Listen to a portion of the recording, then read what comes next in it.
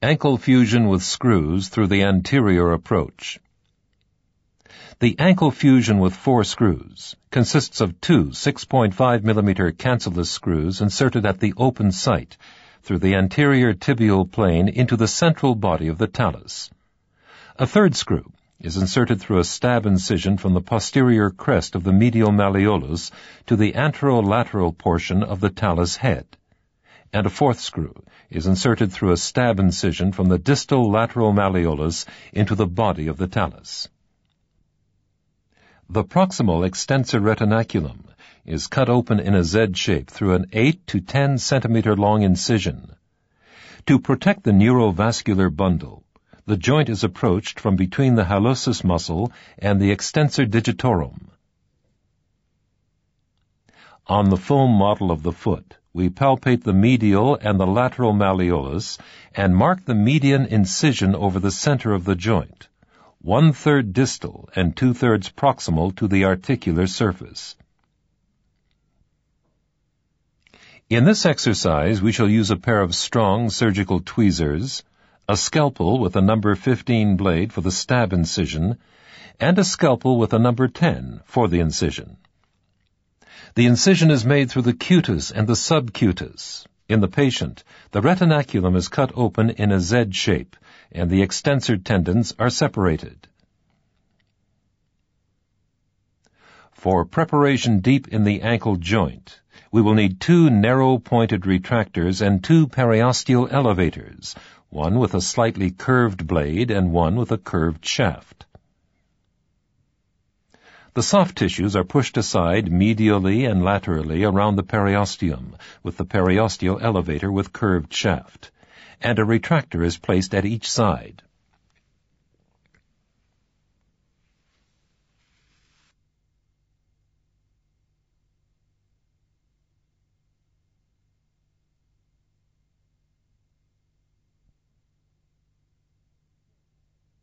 For the curettage of the joint, in other words, the removal of the remaining cartilage and the sclerotic zones, we shall need a medium-sized sharp spoon, a narrow rongeur, a chisel, a hammer, and a medium-sized bone spreader. We remove synovial fluid and fibrous and exophytic tissue with the rongeur, thereby opening the joint.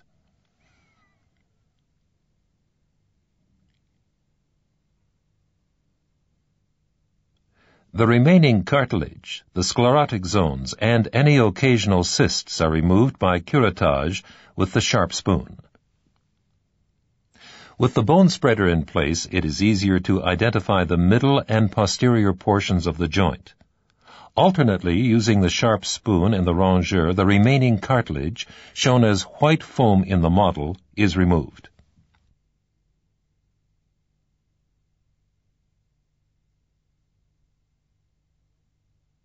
The sclerotic zones are best excised with the sharp chisel until punctiform bleeding occurs from the freshened cancellous bone.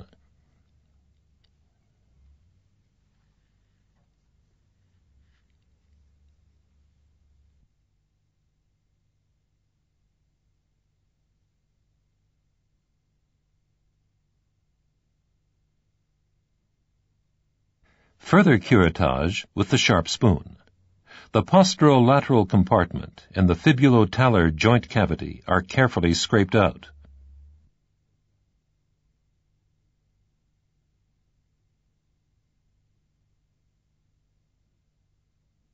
The retractor is then moved to the medial position, and the bone spreader is placed in the lateral compartment, which has already been scraped out. The medial compartment is now scraped out and freshened in the same way, including the tibiotalar joint cavity. The anterior portion of the talus is curetted again.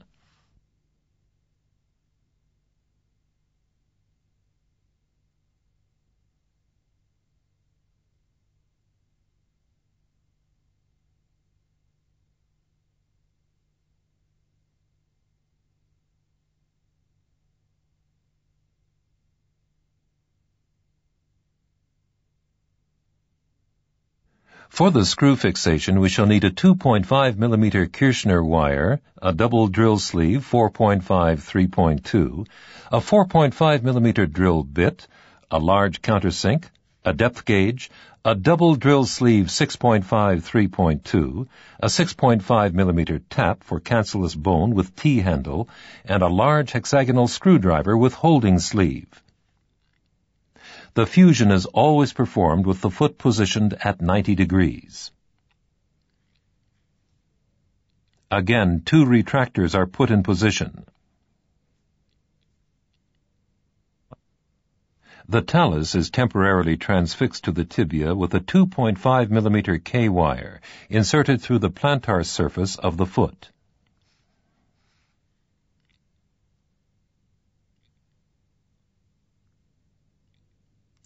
Now the first tibial hole is made with the 4.5 millimeter drill bit, a good 3 centimeters above the joint.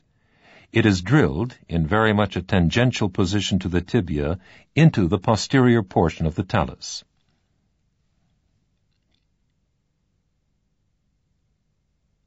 The hole is countersunk.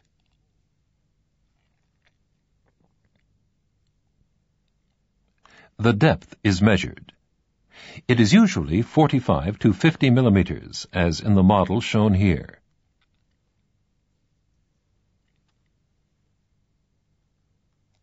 The hole is tapped using the 6.5 millimeter tap and the tissue protection sleeve.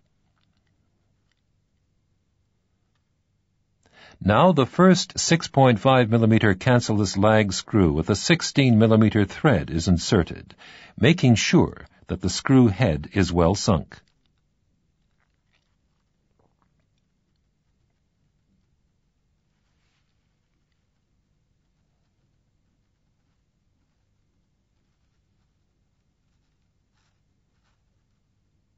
The second screw is inserted in a similar manner.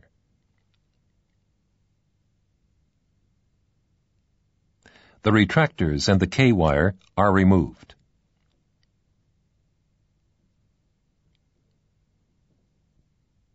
The posterior crest of the medial malleolus is palpated approximately 2 finger breadths above the tip of the medial malleolus.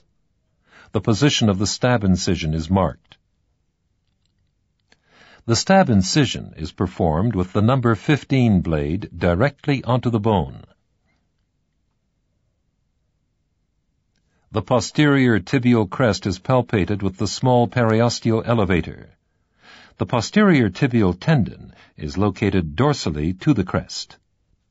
The hole is drilled into the talus head in the posteromedial to anterolateral direction. This third screw is the most important screw since it creates the largest biomechanical stability of the fusion. Because the portion of the screw positioned in the talus is greater than the portion in the tibia, a 6.5 millimeter cancellous screw with a 32 millimeter thread is usually suitable.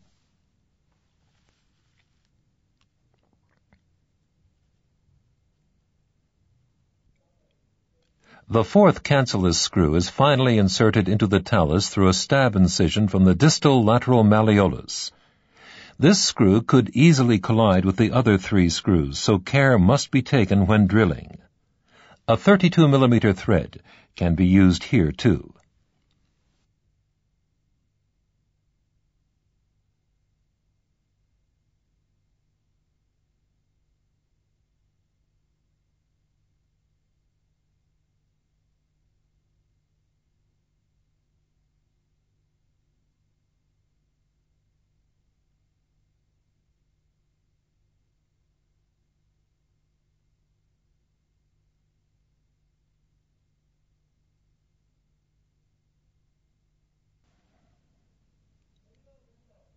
The post-operative AP X-ray shows a stable ankle joint screw fixation. The shape of the joint has remained unchanged. Varus valgus or rotational defects are virtually impossible in the presence of an intact fork. The first 2 screws reach from the tibia to the center of the body of the talus. The third screw is positioned in the posteromedial to anterolateral direction and provides the most stability. The fourth screw presses the lateral malleolus against the talus. The lateral X-ray shows the fusion of the talus to the tibia, with the foot correctly positioned at 90 degrees. The first and second screws require a 16 millimeter thread to create a lag screw effect. The third and fourth screws can have 32 millimeter threads. Thanks to the primary stability of the ankle joint, the foot can carry a full load in a special boot immediately after the wound has healed.